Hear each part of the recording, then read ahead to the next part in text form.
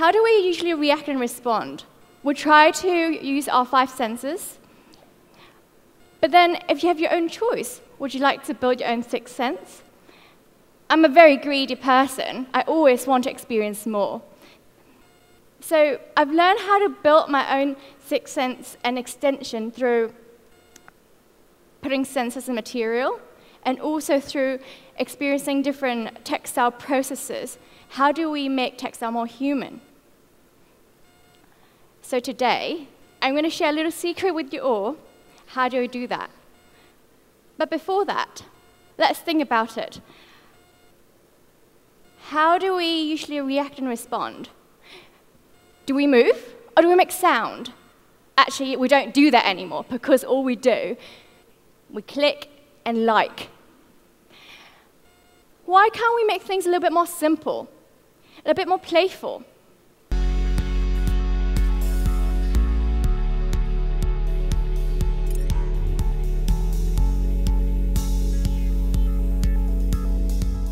Welcome to my textile magic world. This is the latest installation that I've been working on. So, it's a kinetic installation that's sort of made with textiles. The idea is really to interact and get response from the installation itself. You can talk to it, you can sing to it, you can whistle to it, and it'll respond to you, and the rhythm of how you create sound. And it will dance back. It will move, it will swirl, it will slide. The idea is really to encourage people to create interactions with the surrounding. You are the determinator of how this installation will work and look.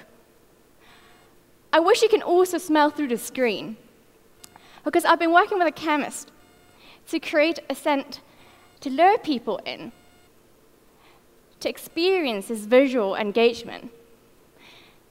This really mellow, sweet scent. People sort of walk into the installation, say, this is nice, and they start whistling and singing towards it and forget where they are. Fantastic. So the first scent is called the entice. All of a sudden, a second layer of scent comes through. It's really pungent, and it's like, oh gosh, I'm trapped. And then they're in a different environment. All the energy's been sucked in by the installation, and then they die. The second perfume is called the kill. Actually, I didn't go crazy, and I didn't make up a scenario. I've been trying to mimic a plant called sundew. So trying to make human being like flies being trapped in a plant, and the more we struggle, the quicker the plant moves and digests us and into its nutrient, gives power to it. Actually, there's a lot of senses and interactions that happens in nature that we can borrow. So sundew is one of them. It has this movement, interact with the prey, or actually killing the prey, rather. It can also find it in pine cone. It detects the humidity around us. It opens and closes according to its surroundings. The resurrection plant, it dormants, and then it opens up when there's found water source and grow and starts seeding. 5 years ago, I started my investigation to look at the behavior of nature and technology, hoping to create a beautiful marriage. How can we create a material that has its own life and not allowing technology to take control over it?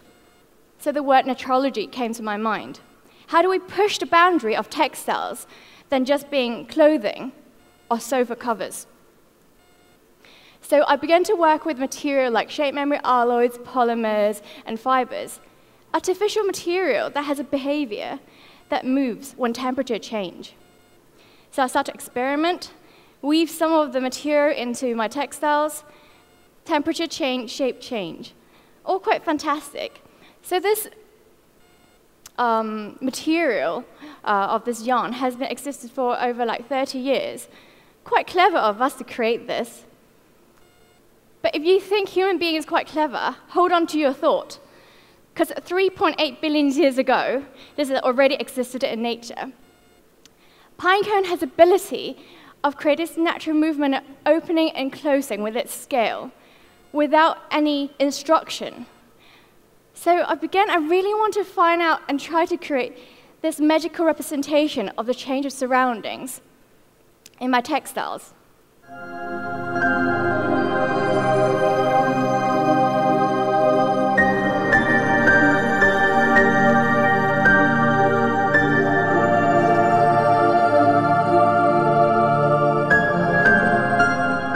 By laminating hand-woven textiles and shape memory polymer, with understanding how the grain works with the veneer, enables me to create this natural movement. By temperature changes, it sort of create the movement of the breathing textiles as the seasons change. Hang on a minute, did I just say seasonal change? Okay, so you're not going to really look into my textiles, like, is it changing? I can't really see it, can I? No.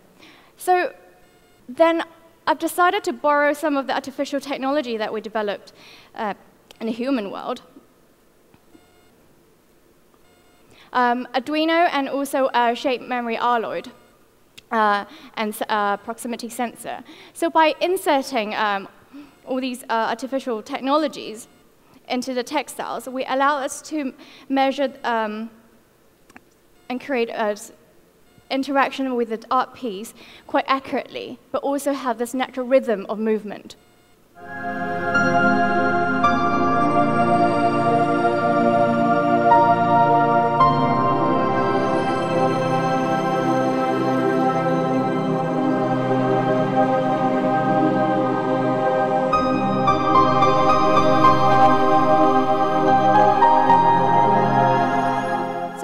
You don't have to wait for 3 months to see the movement. You can see the movement instantly. It is measuring about the foot traffic in the room, and then it reflects on the art wall, so create a dialogue between the space. So this is metrology. And then in 2012, I moved to Beijing from London. Also fantastic. My view from my apartment, looking at the CCTV tower. Unfortunately, that's no average day. This is my average day view from my apartment. So pollution and global warming has become an issue, and constant road work is really due to because unexpected 24 hours change of climate within 24 hours. Materials that we generally use are not expected to have this behavior to adapt and adopt. But then I thought, why can't we create one like that, to localize to the local climate and how to behave how it should be? So going back to my library of nature, then I found the resurrection plant, a type of tumbleweed that you find in desert that rolls along in the wind and it finds its own water source. It looks dead, but it's not. As soon as you put it into water source, it starts growing and seeding. And it's an amazing ability how it moves. So I start borrowing the technique from this plant and look into a new way to laminate materials. And here we go, the smart veneer. By understanding how the grain works to see how we can recreate this movement. How do we understand the nature instead of looking at the numerical values that we see from thermometers, but shapes? How humidity and dryness can represent from 2D shapes and 3D shapes? How temperature can be read from a color?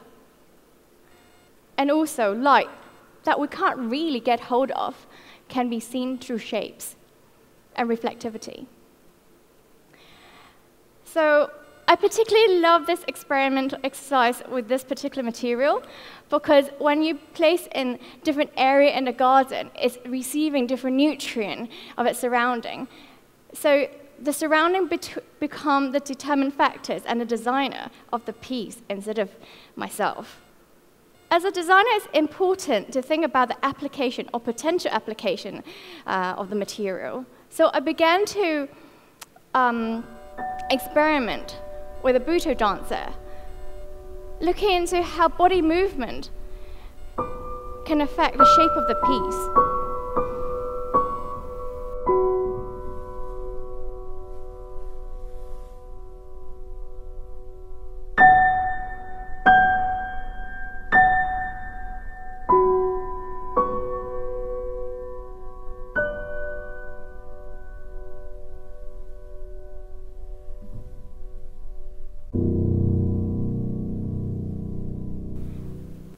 So I've draped my dancer in all the different prototypes and see how the body movement can give us a clue what part of sort of body extension we can create as a jewelry.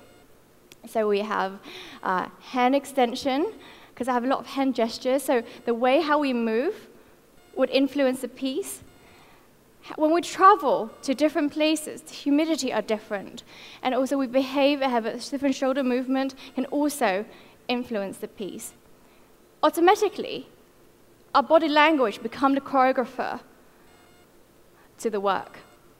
It is really important as a designer to also understand how the material is being made, where it's being made, and who made it. Do you know who made your top that you're wearing today, and where is it being made? When I was living in Beijing, I was very fortunate. I was given a chance to research in Guizhou in search of both Miao and Sui ethnic minorities' work. I was invited to the homes to live and to learn about the textiles, the heritage craft. I was so touched and impressed by everyone I met, could share a story behind the textiles and why the stitch are being put on the textiles. And this is when my journey with Guizhou begins. Within my research, I understand that only 10% of the women are inherited with such skills. They have huge competitions in the imitation digital market. People from the market doesn't understand whether they are being handmade or digitally made. They're really struggling with work. And also, in order for them to earn incomes, some of them have to work as laborers in the construction field nearby, and only leaving the elderly behind to create textiles, but no one to inherit the skills to. So as a designer, that I feel it would be a great opportunity for me to look into how to broaden the perspective of these textiles can be used, to show the new generations of the ethnic minorities that there are opportunities, the coolness in applications of the textiles. So I've started a scheme Unfold, really working with the craftsmen hands in hands, and ideas pairing designers and craftsmen together to look in what we can both contribute into the textiles. Maybe using different materials but applying the same techniques. And most importantly, it's the personal connectivity and respect of the heritage craft. So, I'm proud to present to you my team, the Miss Poon sisters. One is a specialist in weaving, and one is a specialist in batik. The weave specialist actually never left the village before, ever, and have never worked with anyone before. So it was so fantastic knowing the difficulties to overcome the projects. And in the middle is her younger sister, which she's worked in Shenzhen before in a factory that doesn't require her craft skills. So they've been really open-minded and tried different various of materials. So this is a copper textiles that's been weaving in the village. Also, different types of batik work, looking into the range of colors and the bigger scales of work. I can still smell the indigo dye from the plant that grows in the garden. Well, actually, in the mountain, not the garden. And also co-designing together. One of the most enjoyable part of my journey is actually having both creativity from both sides of the world joined together. So it's not just about designer walking into the village and giving out design and said, look, can you just do this? I would like 50 copies of this. But it's also about using the ability and creativity to work on design, to show the world what they can do. And so this is the first piece of textile that we co-designed together. I lead the first part, giving out the design, and the second part I left it on a hand and working on the second layers of print. And I'm super proud of our co-design. Chinese culture is generally based, once village is gone, the culture is gone.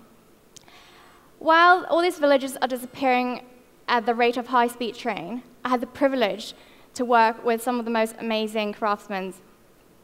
And I would like to invite you to listen to some of the beautiful textiles they've been working on. Tham áo phận thân mà dần huy áo nam xì nhau cả phận phu loa giống đủ vang sa hin áo hăng khẩu hê quang tay ở chân mẹ yang phận áo thảm phiam hi ni ni piang piang chẳng là nhảm xia tay ăn bù chiều nu số nhung liền tham áo phơi ya đại biển hận ya phải nu tay đi dân duy thu suy phơi chia hình ni ba đi thu đại hải ngăn biam chế. So, by sharing some of my work approach, I hope I have intrigued your senses and be more sensitive with materials that surround us. And thank you.